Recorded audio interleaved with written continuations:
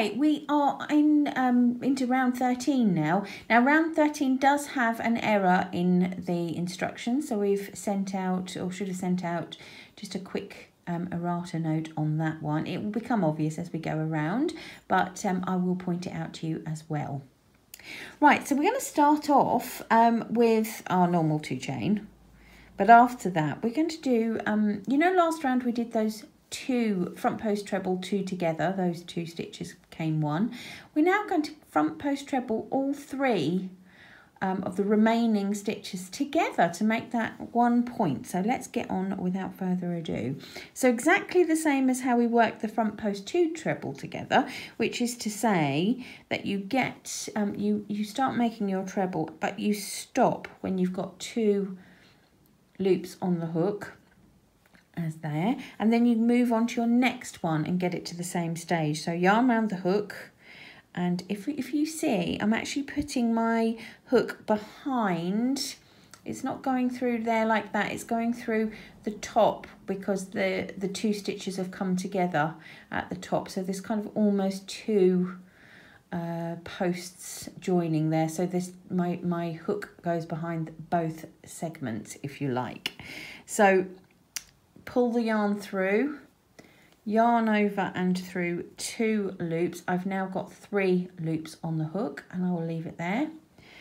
Yarn over and round the final post of the last front post treble from previous round.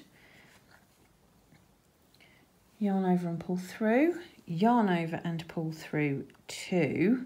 And if you can see, I've now got 4 loops on the hook, and I'm going to pick up my yarn and go through all 4 of them. Okay, so now that has pulled all 3 remaining stitches together into 1 point, if you can see. And we have now got a beautiful pointy petal. Fabulous. Right, we're now going to, if I show you here's one I made earlier, we're going to start making these, what would you call those? Loops?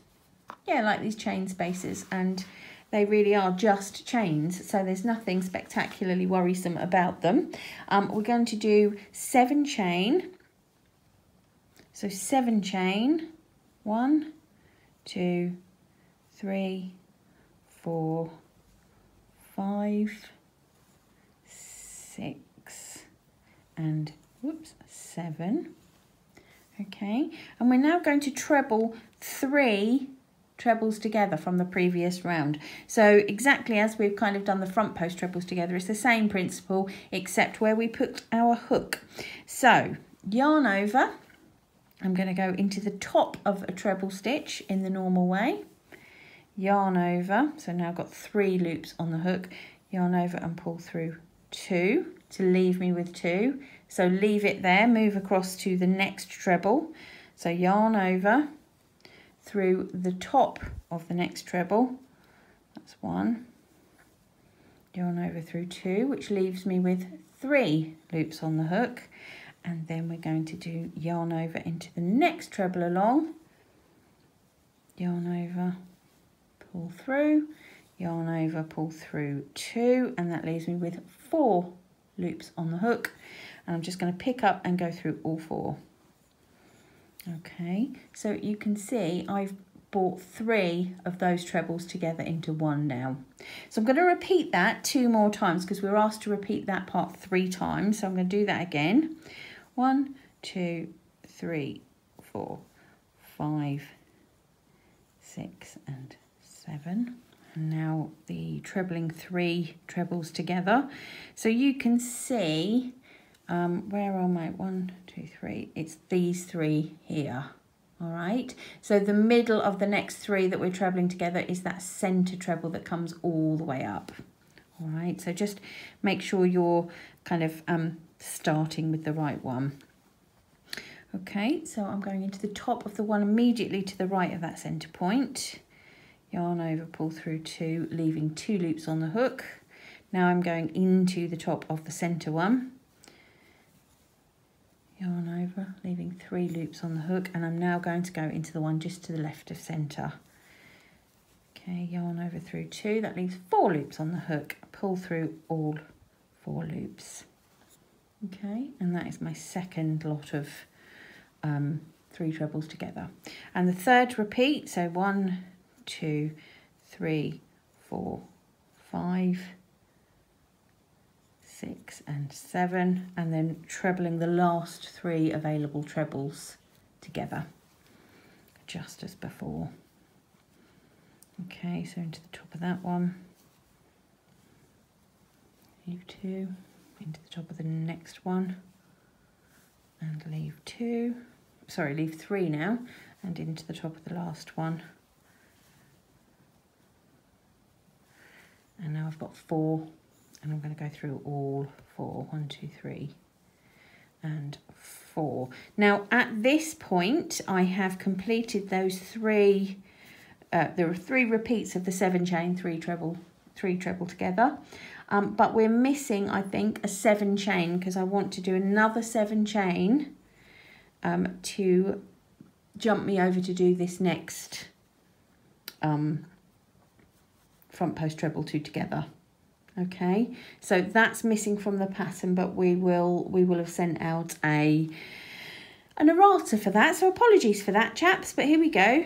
1, 2, 3, 4, 5, 6 and 7, and that is going to complete that repeat. So let me just walk you through it one more time. We've got our 3 front post trebles together here to create the completed point of our petal. Then we've got 7 chain and 3 treble together, 1, 2 and 3. 7 chain, 3 treble together, 1, 2 and 3, the center one being that center treble that comes all the way up.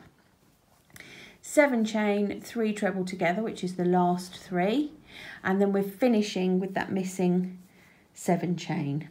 Okay, now I'm going to work all the way around here because we're closing this round in a slightly different way. Okay, so I'll see you at the end. I'm just at the very end now of round 13, and I'm doing the last of the trebling 3 together, and 3. Okay, so yarn over and through all of those loops, and I've got one more of that 7 chain to do. 1, 2, 3, 4, 5, 6 and 7. And now with this round we're going to just close with a slip stitch this time, so not the special closing that we've been doing previously, just literally popping a slip stitch in the top of the front post treble. Okay, so slip stitch. Okay, and I know it's curly, but don't worry, because we're going to block it, if you remember, at the end, and it'll flatten it all out beautifully. Just before you move on, just go around and make sure you've got, because of that mistake, I do apologise for the error in the pattern there, but each of your segments should have 4 loops at the top. So there should be 32 in total going all the way around at the end of round 13. Round 14 is super straightforward. We're just doing bazillions of double crochet into these little loops.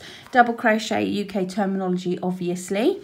So just straight away, just kick straight off and show you what it looks like when you've put your 7 double crochet into each of the little loops. So there's no variation. All of them have got exactly the same. No fiddly parts. 1, 2, 3, 4, 5, 6 and 7, and so it's just going to look like that. And when you go to the next one along, there's no chaining or anything, you're just literally moving along and doing 7 in the next one. So that's all you're going to do all the way around. I shall do that and see you at the end. Right, here we go then, finishing the last of the 7 double crochet into the chain spaces or chain loops all the way around. Pretty. So that just gives it a more finished look, doesn't it? Just to finish off those little outside loops. Okay, and that's the end of round 14, and we're just going to close this round the same as we did the previous one, which is with a slip stitch in the top of the first double crochet. Okay, so that's round 14 completed.